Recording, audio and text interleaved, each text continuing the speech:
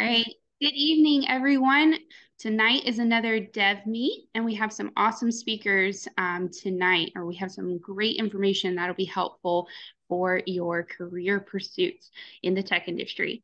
So tonight we have Jason Grogan, who is a former Bottega student. He's an alumni, and he has some awesome information to share about the tech industry and getting involved in it, as well as some things that he has learned in his own professional journey.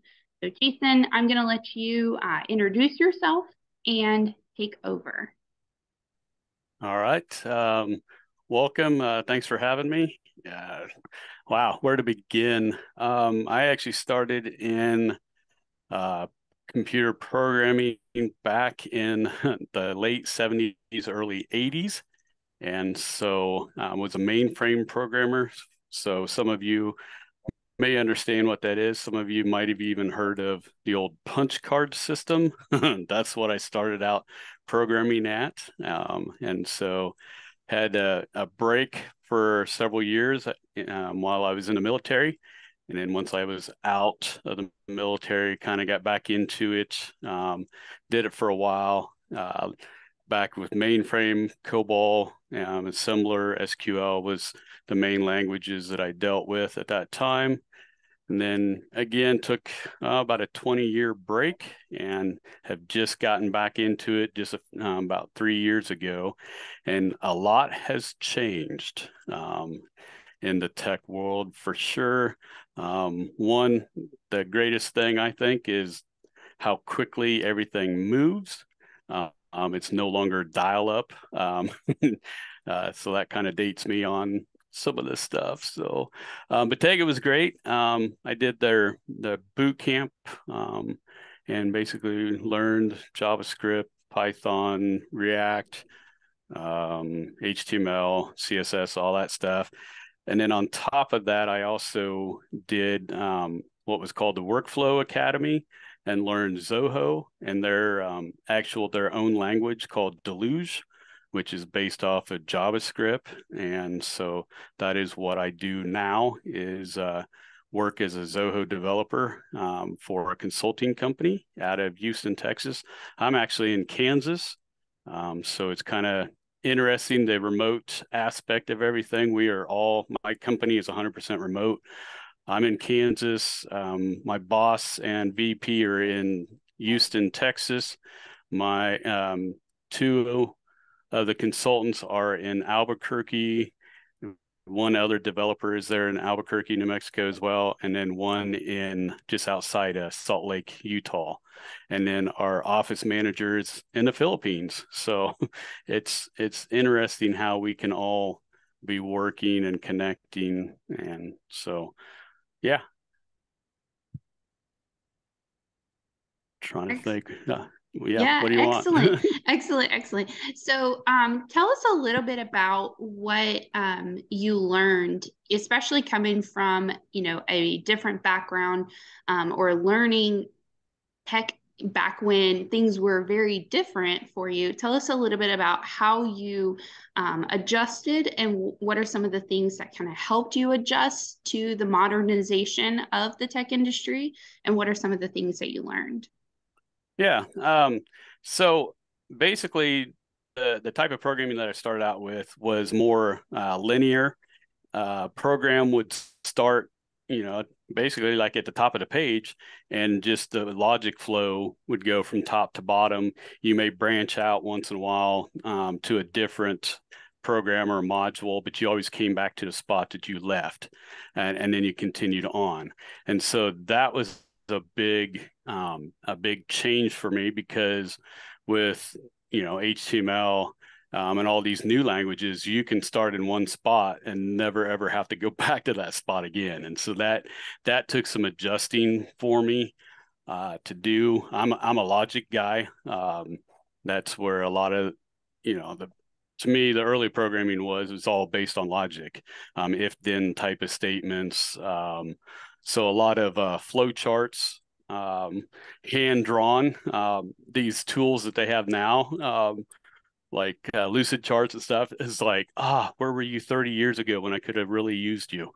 So yeah, so I think it's a lot more fast paced now, but it boils down to logic, being able to follow the flow, and syntax. Syntax is that's always, once you kind of get the hang of that, and then you master the logic part, pretty much all programming boils down to the same stuff. Um, so yeah, some of the new technology, of course, I can work from anywhere. That's great. I mean, before I always had to have a phone line if I was not in the office. I had to worry about being able to have dial-up access. The computer speeds, of course, are a lot faster. I mean, I can do half my stuff on my phone. I can do more on my phone than what I could do 30 years ago in programming. That's for sure. Some of the things that I learned, Bottega, yeah, was really, it was great with the various different languages and the different setups on them, all the different tools too, GitHub, things like that, being able to share um, code. That's great. There's a lot better tracking system than what it was 30 years ago, because I could be working on a part of the program, and if someone else came in and didn't realize I was working on that and grabbed it, and I go to put my changes in, and then they put theirs in without mine, boom, it would mess things up big time. So the availability now of being able to do different versions, and have a checkout system, that's a huge improvement. And that was some of the cool things that I've really been thankful for in this new learning process. Excellent. Yeah. The tech industry is constantly changing and new advancements are always coming out. So I'm sure over the course of 30 years, things are quite different, which is awesome because a lot of the tools utilized now can be very beneficial, especially in those team settings that you were talking about. So what languages do you use on a day-to-day basis? So I use Deluge pretty much the whole time. It is the proprietary language of the software package that we support. And so I do also have to use APIs. So we do connect to other stuff, but primarily it's all Deluge that I use. And I guess I would say some JavaScript, since it is JavaScript based. It can also handle PHP, which I'm looking at hopefully this next year, picking up some courses on that. Um, but primarily right now, just the Deluge language. And it's a Fantastic. scripting language. So, Okay. All right. Fantastic. Um, I may be the only one here who doesn't know what that language is, but yeah, that's awesome. So what tools do you use on a day-to-day basis or at least semi-regularly to help you stay current? so we basically, Zoho encapsulates 50 different apps. And so I'm basically in the various apps. Their main one is their CRM. And so that's what I do a lot of work in on a regular basis. And so what I do is um, we consult with different clients. We either help them get set up if they've never had Zoho before. We get everything set up for them, and then we can customize it. And so I basically, anything that it can't do out of the box, and the client wants, if I can make it happen, we pretty much make it happen. And so it has its built-in editor in each of the apps. So you have your sandbox environment that you can use. But I log into whatever client I'm working on onto their system and do all the changes on there. We have communication. One of the communication tools is Click. That's kind of like a oh, what do you call it? Like Slack. It would be considerable to that. We have a Connect board that we post tasks on. We use projects to track our projects as well. We can do our time management in that and in the CRM. So I also use GitHub. Since we have now a small team of developers and we're sharing code all the time, we've started our own kind of internal. I'm using GitHub, and so Google Calendar, that's a big one too. I have that all synced on my phone and everything, so I can have people book appointments with me through that, which then in turn books on our CRM for us. I get notifications, things like that. So yeah, Google Mail and Google Calendar. And then Awesome. one of my favorite tools that I use quite often that I learned in from both Bottega and the Workflow Academy was online JSON viewer. And I use that almost daily because I'm always having to figure out what the client's trying to send and to be able to break down and make sure it's compatible with the system. Great. Excellent. So I'm not sure if you already had a position lined up post graduation, but or if you were going back through, or you were going through the boot camp at Bottega as a part of like professional development. But if you weren't, what was the biggest challenge that you had in trying to find a job in the tech industry? And this can be before Bottega or after Bottega, but what was the biggest challenge in trying to find a job in the tech industry, and how did you overcome that?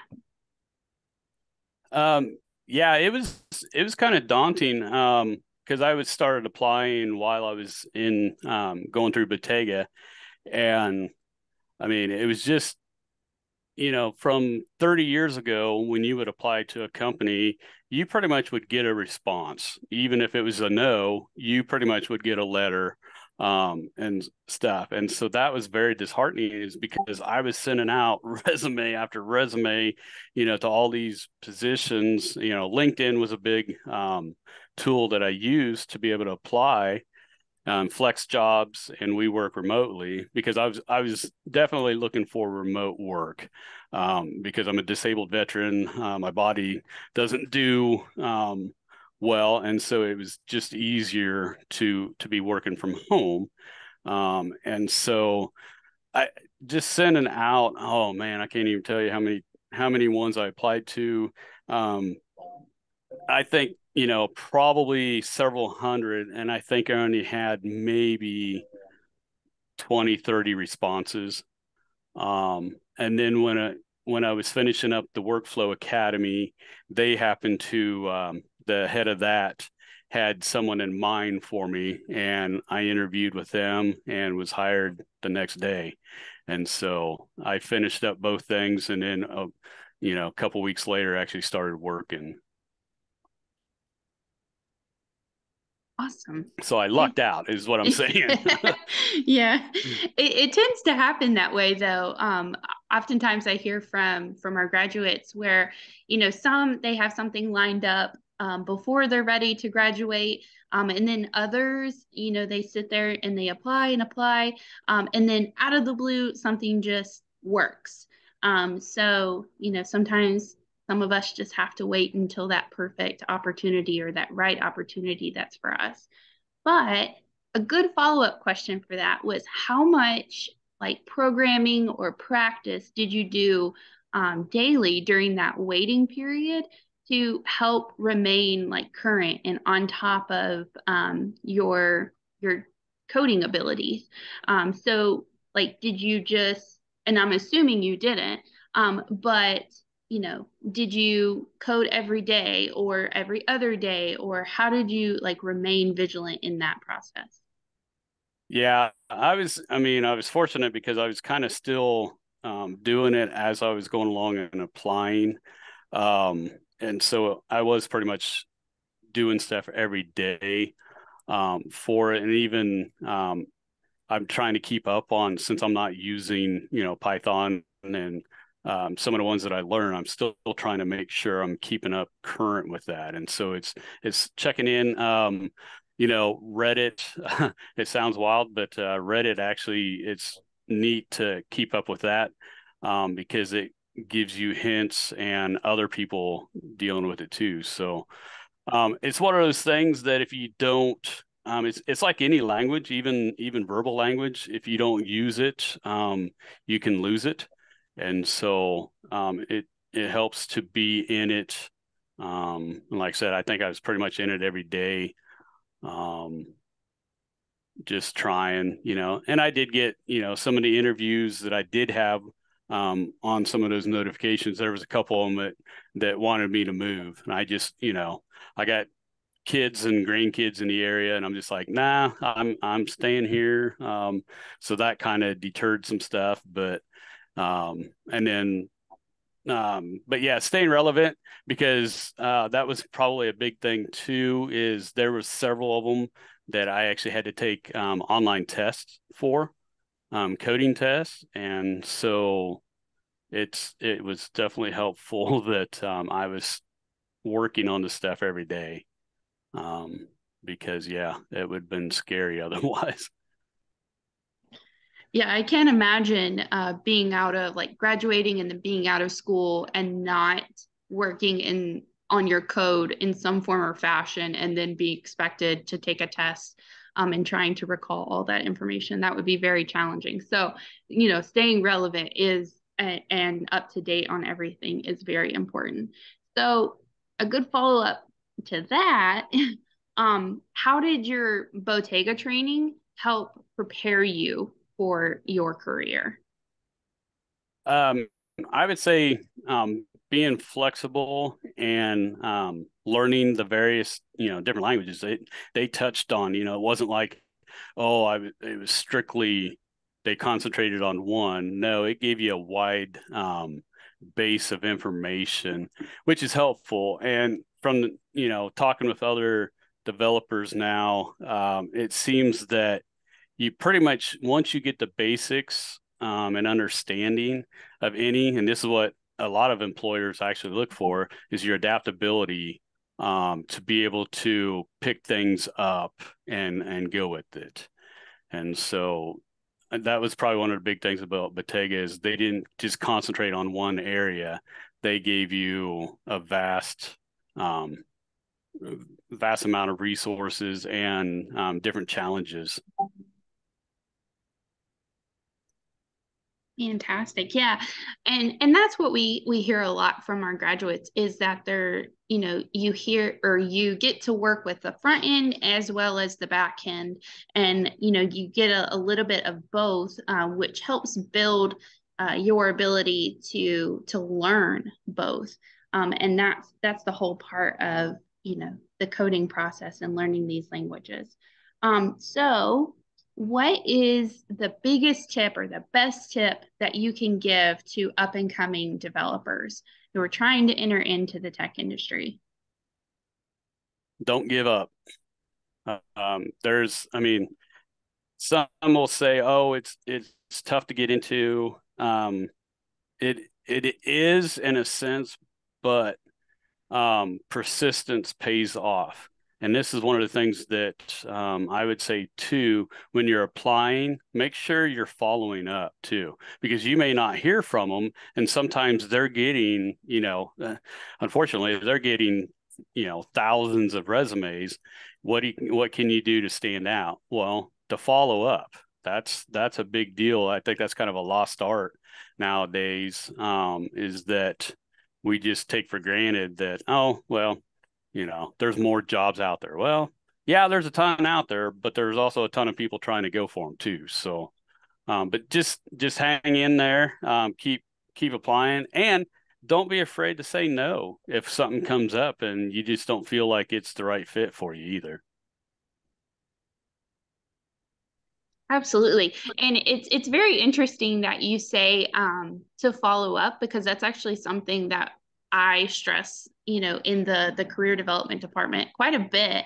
Whenever I'm meeting with students, the biggest thing that I encourage is to apply for the jobs that you feel that you are most adept to, doing the things that you're most interested in doing on a day-to-day basis, as well as like when you apply for them to, if it's an in-person position, make sure you take like a thank you card, and that little bit of, I guess, the little reminder that thank you card gives, it reminds it reminds the employer that you're interviewing with that you are who you are, and I don't know, it just puts a great image in their mind and really helps them make that decision.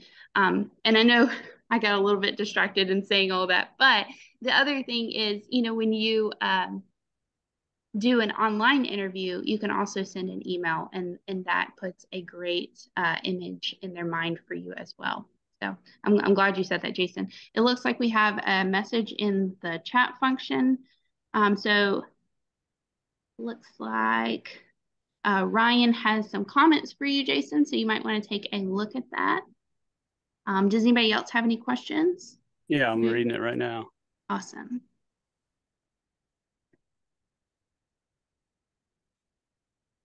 And you're correct, Ryan. It is tough because there's so many different languages out there.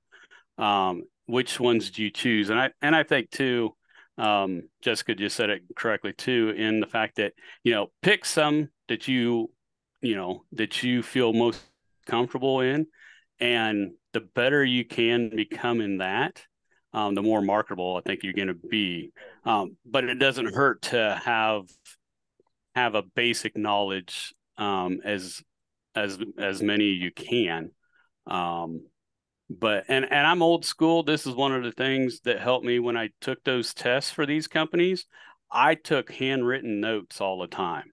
So I have notebooks and I have bookmarks on them for certain things that I know, oh, this is something a potential employer would probably ask. I have those bookmarks, so it was easily accessible. Instead of trying to flip back from screen to screen, I just use my notebook.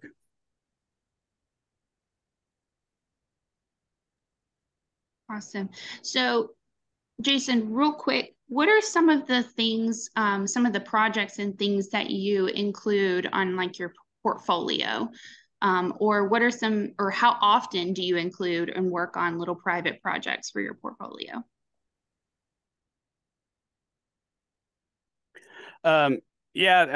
So basically, I try to have out there each of the languages that I've learned and that I'm learning. I try to make at least one project for each one.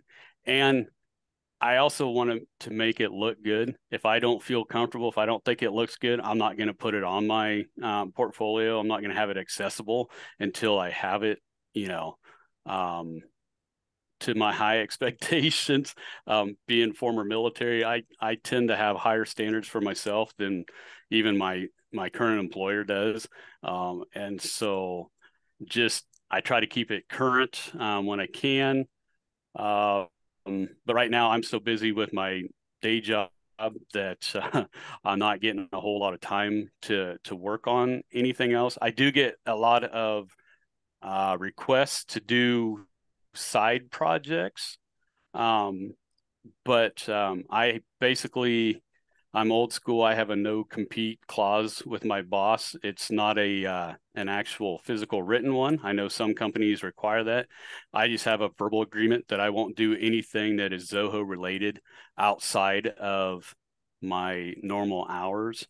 I've done some website stuff, but that's not Zoho. So there's nothing wrong. She doesn't care about that, but I've agreed not to do any Zoho stuff outside, even though I get bombarded all the time wanting me to.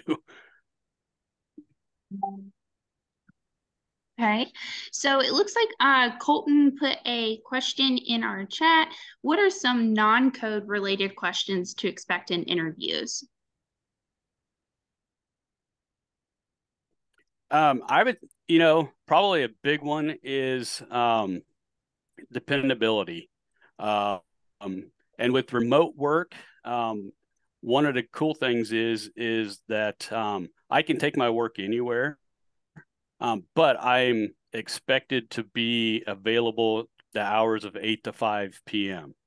Now, if I'm going to be traveling and stuff, for vacation type, I don't have to check in and work, but since most of it's on my phone, I do. Um, but I know a couple of our people, they'll work overnight, just because they're younger and they like to stay up late or whatever. So they're going to kind of ask some of the questions I was asked. And one that actually, what the boss told me, is why she picked me over the other guy I was competing against, was because I said I'm pretty much going to stay there until I retire. And so that was one of the questions that she asked is, how long do you think you'll stay around? And I said, till I retire. And that's what she said really got me the job, because she felt like the other guy was only going to stick around for a year or two and then go find something else. So, and I got asked questions about my family. I got asked questions about my health, because I am a disabled veteran.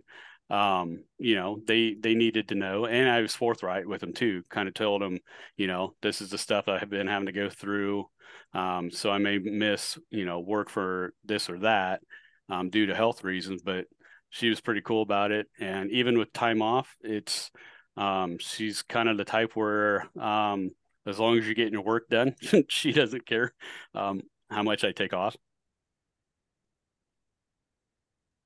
I've actually heard that Yes, from. do homework or coding exercises. Yes. Yeah. Oh, I'm glad sorry. you. No, no, you're fine, Jason. I'm glad you answered that question because I was about to bring that up. But I've also heard from a lot of our graduates where if they have an online position that is, strictly remote, that it is rather flexible. Like a lot of the tech jobs that are remote tend to be a little bit more flexible as long as you get your work done. So that's awesome.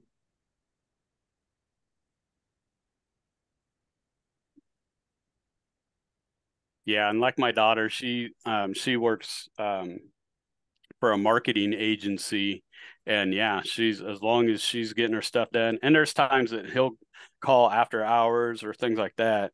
Um, where my boss is pretty much she doesn't believe in working weekends and doesn't believe in working after hours. She goes, no, if you want to work after hours, that's on you, but she doesn't require it. Excellent. All right. So thank you so much, Jason, for taking the time tonight and discussing all of these fun questions and things about the career market and industry for the tech world. Um, you're more than welcome to stick around. And students, you guys and alumni, you guys can ask questions to Jason in the chat function and you can just monitor that, Jason. But if you have to go, Yeah. that's okay as well. You can link your LinkedIn account in there, which you might want to do anyways, just so everybody can connect with you. And that would be a great opportunity for networking. Okay. Awesome. Thank Thank you y'all. again. Yeah. All right, so next up we have some very helpful information from one of your TAs, actually. So, JP, it is your turn. All right. Not Um, much of an introduction, my bad, JP.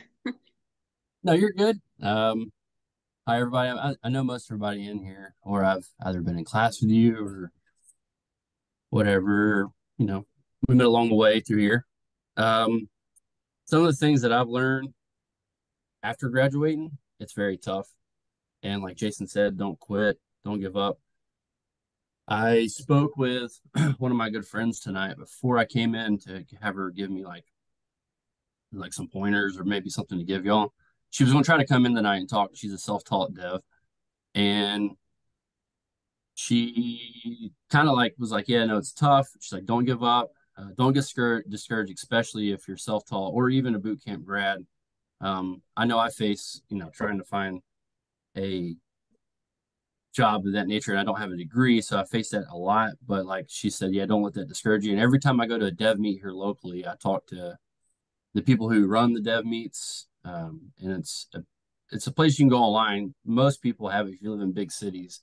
It's like meetup.com, and you can find like local tech groups that meet up probably once a month or whatever. We have a gaming one. We have one that just literally talks about SQL. We have ones that they have topics that they kind of do, and they also have meetups like food and stuff. So like you can always kind of mingle with them.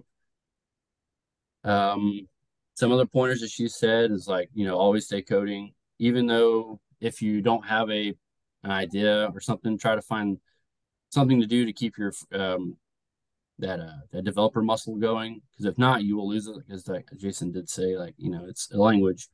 If we don't use it, we lose it. And like the biggest thing that she said take away is networking. And I've done that a lot. So by going to those tech meets, I have met a lot of people throughout um, the area I'm in, which is Birmingham. And I've actually got some phone calls and some emails saying, hey, that they've got my name from somebody, or they have heard that I'm looking, and maybe currently they don't have anything, but like, they will definitely keep me in mind when something does come up. And some of them I haven't even sent a resume to. They just have heard my name through like people at the dev meet talking about me or whatever at their job.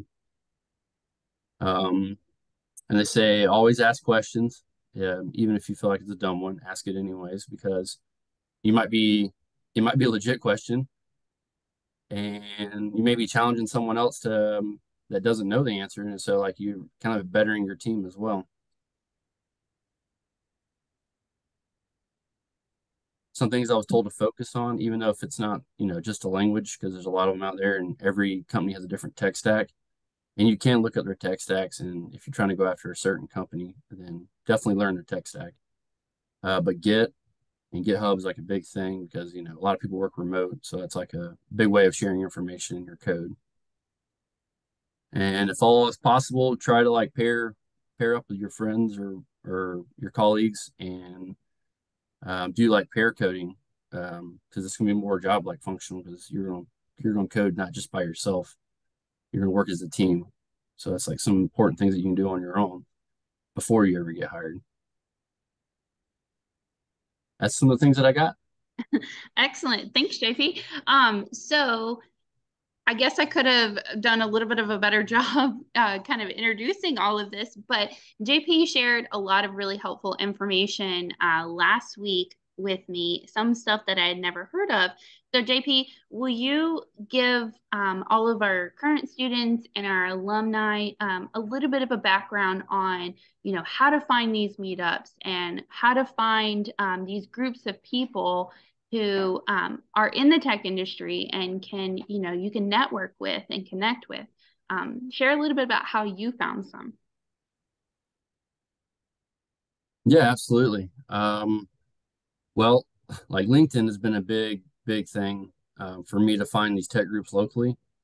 I went on LinkedIn and actually was typing in trying to find a job locally, and everywhere if I applied for a job, I would literally look at the job, I would search the business on LinkedIn, and then I would find out who works there.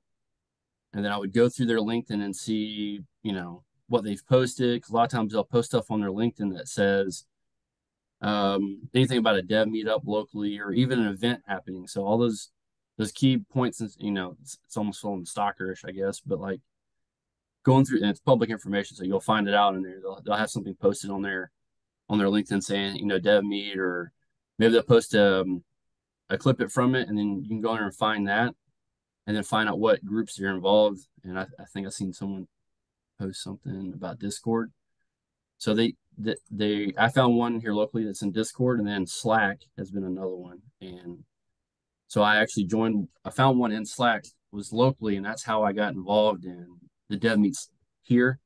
That's also extended me out to like going to like libraries even, and like finding out postings in libraries of saying, like there's a guy who teaches tech stuff on the weekends at the local library, but it's like basic stuff, like, how to use Windows or Excel or whatever. but he knows people. So like if I went there and asked him, he would say, "Oh yeah, go here," or "There's this tech group that meets on Wednesdays." So it's like constantly just meeting people and talking to them and seeing what they know and getting information from them to get to the next point to where I'm trying to get my career, or even just trying to find people with the same mindset as me, which has also led me to, I guess at some point, I've been talking to the guy who runs the tech meets here locally that I'm going to hold two of them for juniors to kind of show up and we kind of all work together and code together. So it's pretty exciting. And it's all through networking that I found all this out, and literally just going through LinkedIn, um, the library, finding stuff locally here, or I've even I've even struck up conversations at a local brewery with people that I kind of figured were in tech because they're all kind of in a group together, wearing tech swag. So I just walked there, simply introduced myself and started talking to them, and they're also the ones that led me on to like the gaming development group that meets and everything. So like just you know some social engineering was involved, talking to people. Excellent. Yeah. And, some people don't enjoy talking to people. And if that's you, No, I totally understand. But some people, it's a challenge. And I totally understand that. But if you can just put yourself out there and you can try to network and try to engage with others who are in the industry, it can very well pay off. Networking is a huge component to your career pursuits and career development. So sometimes we just have to make ourselves a little bit uncomfortable in order to get to a place of comfort. So that's a huge tip, JP. And it's interesting that you can kind of find these people, these groups of people everywhere. I mean, even breweries. So just put yourself out there and try to connect with them. So that's an yeah, awesome tip. yeah, just like use what you have and what like if you're like myself, like, if you're a veteran and there's veteran groups locally, go to those veteran groups because there'll be somebody in there that's probably got something to do with coding or engineering software or know somebody that can help turn you to that direction. Or if you're, I don't know, a knitting enthusiast, then go to a knitting meeting and then try to, say, hey, like, is anybody here, you know, does software development or whatever. And if they have anybody and you talk about it, they'll probably turn you on to them. I do have a quick question. When it comes to finding these veteran groups, is it something easy as Googling, or is there like certain websites we can look on for Um, such I would say like go to like the VFWs and stuff because like, VFW? yeah, Okay. believe it or not, like the VFW, your local auxiliary stuff for like veterans, like they'll have someone there. They're not all old people that go in there and just drink beer and hang out. They actually go in there. There's a social environment to that that setting, and you can meet people in there that can turn you on to other groups or whatever. Thank you very much. Yep. Great question. So I have a question for you, Jason, or JP, whichever one. But have y'all ever come across any kind of virtual meetups for the tech industry or virtual gameplay spaces? Anything like that? Anything like that? Yeah, I've seen several different ones on LinkedIn. That's been a big tool for sure. Um, and a couple of the guys that I work with, they're big time gamers, and I know they have different groups that they get on. They've met through like Twitch and uh, some of the different gaming deals. I know some of my son, a couple of my sons, they're into that. So it's just a matter of looking for them. And then it seems like once you get on their mailing list, you get all kinds of invites from different ones.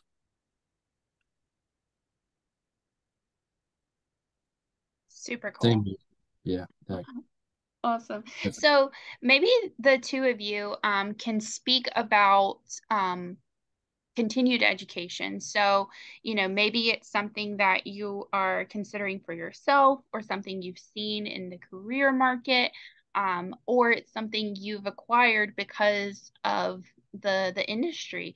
So, just speak a little bit about, either the importance of continued education, be it like advanced education and associates or a bachelor's, or different certifications and things like that.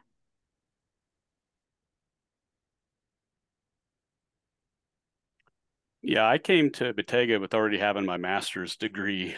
So Bottega was basically a refresher. Oh, well, actually to get me more up to date.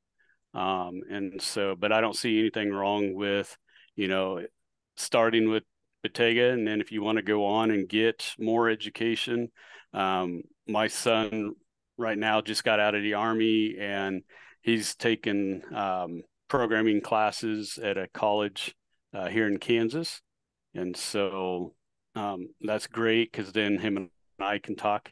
But like through my company, through Zoho, there's different certifications that we strive to get. So there's definitely a lot of stuff to constantly learn. And since I started 2 years ago, they've added almost 20 new apps. So there's always stuff that I got to learn in my line at least.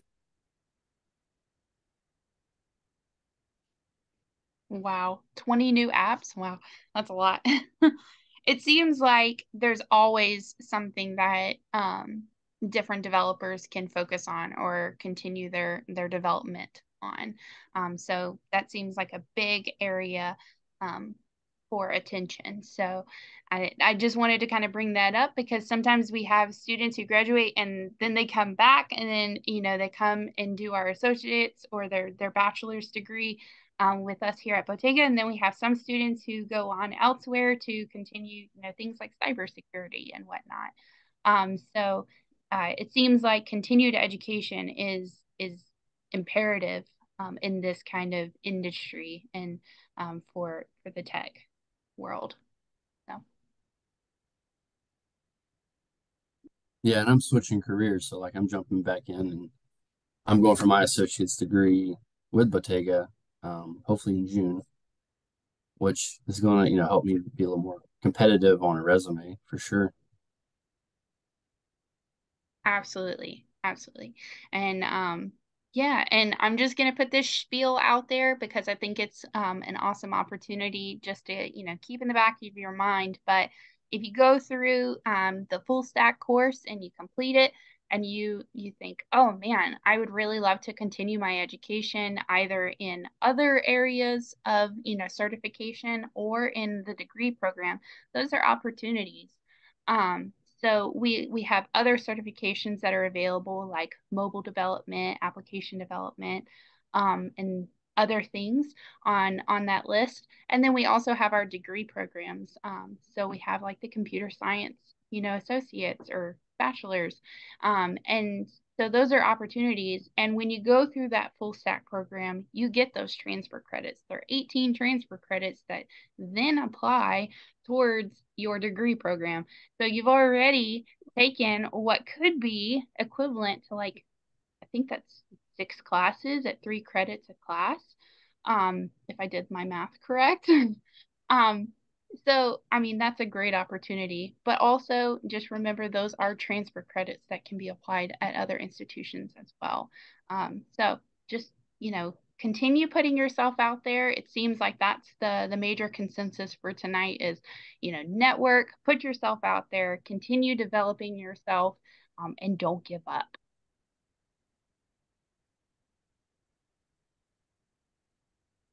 Excellent, excellent. All right, if anybody has any questions, make sure you put them in the chat. They can be questions about, how to find local groups, how to, what are some things that they're noticing in the industry, things that people are talking about, languages, advancements, all that good stuff. Oh yeah, I'd and like to some say, oh, sorry, go ahead, Mark. I'd like to say one thing about um, you guys as you're, especially the people that are kind of looking to finish up soonish. Try to be creative in how you go about. Try to do more than just, look at jobs, research what job requirements are, and look at how you can supplement the training that you've gotten with Bottega with additional skills that you see listed frequently. There are tons of resources online to learn to familiarize yourself and to even go deeper, so you can see and broaden your skill set. So if you see something over and over that's listed like Docker or like Angular, we do React, of course, but there are tons of ways to learn Angular. If you're curious, we can try to connect you and guide you a little bit. If you see something and you're not sure how to go about learning it, and try to be creative with getting experience, because I know it's kind of especially if you're brand new and you haven't worked in tech before, it's difficult to say that you have relevant experience when you don't. So try to find any way that you can to work on something. We mentioned a little bit like finding these groups as you're going through. We sign up with accounts for numerous things like GitHub and the React documentation. There's actually a community tab on the React docs page where you can connect with like the React community. They have a Discord server, Stack Overflow, Reddit that we mentioned. Along the way, notice communities and try to chime in with some of them if you need help or if you can offer help. And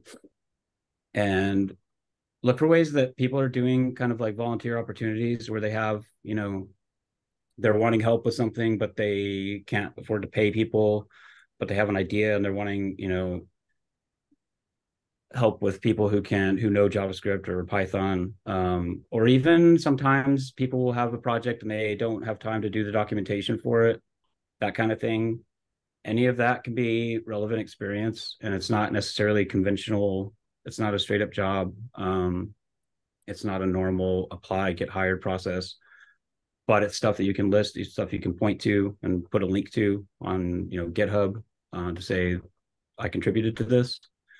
If you guys are curious about it, here's a link that I think is helpful to research a little bit, about finding ways to try to contribute to open source projects, because there are a bunch of them. It will probably not be the case that you can go on and like just hop into any project and know where to start or know how to contribute, but look at it, see a little bit of what the direction is that you could go, or what you might want to focus on trying to master a bit more, if it's Python or SQL or Flask, whatever the case. See if it's something that you're interested in, and like I said, try to find ways to reinforce your learning, go deeper, and connect with some of those people and make some of those connections and get that experience. So just something to think about that I wanted to mention. Thank you, Mark. I think that's extremely helpful. And I appreciate you adding that in. So yeah. And it looks like, Jason, you answered Colton's question about like the homework and code exercises in the interview. So yeah, and just in case, y'all can't see the chat for whatever reason, it looks like, yes, that there are some coding exercises, but then there are also verbal questions as well. And then Ryan, it looks like you had a question about the relevancy of using or getting CompTIA A+ certification. Does anybody have any kind of input on that about its relevancy in the job industry? I'm going to leave that open to you guys. I mean, besides only what I've researched, security is a big thing right now for sure. I don't know if even more so than engineering per se, but like everywhere I've turned around and see there's a lot of security jobs coming out, especially for newer people getting into it, because they're needing that security aspect, I guess. But CompTIA A+ is like, from what I understand, is like one of the great certificates to get to start out with for sure. CompTIA has certificates. They have certificates for a few things, like cybersecurity it's a different one. The A+ is just IT. It's networking and network hardware, infrastructure. They have a few of those. The CompTIA certificates, I think I don't have one. I've looked at them a little bit, but they're pretty desirable. They're pretty good. They're a pretty good credential to have. The IT one is, I think, one of kind of the gold standards for if you want to start out with IT. So I think that's a good one. The security ones I've heard good things about them too. They're a bit involved, and I've heard that the exams are hard. I haven't looked at the exams, but if you're interested in IT or in one of those directions, definitely that's worth looking into, I would say. Yeah, their course is about $300 average for the CompTIA A+. Excellent. Excellent. So it sounds like you're on the right track, Ryan.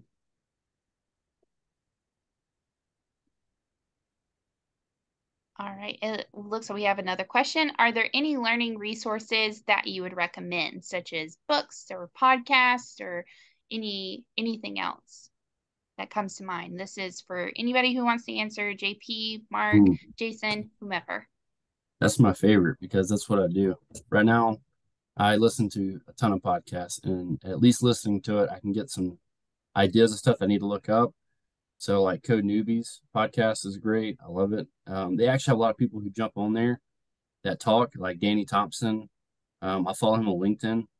He's always putting stuff out. I also listen to Syntax, which is that's like a JavaScript based um, podcast.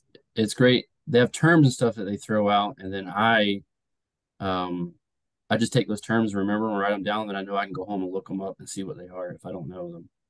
That's the two that I use, and then I YouTube a lot of stuff. Ania, I can't remember her. I can't say her name, but Ania is one of them. And Andrea, if tonight I'll get with you if you want me to. I'll show you the ones that I go to. She does a lot of tutorials, but like she also does like a coding boot camp per se. And she'll go through some stuff each individually and talk about like asynchronous, synchronous JavaScript, how to build stuff with it, why to use these different things. So like, yeah, I love that. I spend most of my time in the day doing that. When you're delivering flowers, JP. Yep. Or even at home, I got nothing else to do. For That's that awesome. Code Newbies one, how do you spell that one? Is it just NEWBIES? Yeah. So, just Code Newbies. Okay. Awesome. Thank you. And it looks like Colton asked for a link, or maybe you can just kind of write down some of Oh, the podcasts that you were listing, JP. oh, yeah. Let me see if I can, when I do that, I'll find links. Excellent questions, everyone. Good deal.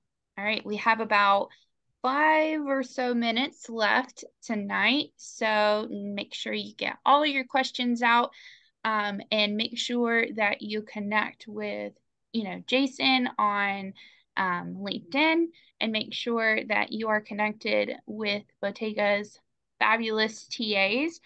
We have James Dumas, that's who you're speaking to. That's JP, as well as Mark Estrada. And I can list all the other fantastic TAs so that you can connect with them via LinkedIn. I wanted to mention also briefly, I posted that link in the chat for the React community page. They have a Discord server that has semi-frequent talks and events that are pretty helpful. I would say if you guys are wanting to stay on top of React and developments in it, developments with the framework or the library, and people who work with it, their experience starting out trying to get jobs. They have that. They have those people on kind of like this. If you guys want to follow it and track it, I would say that would be pretty good too. Excellent.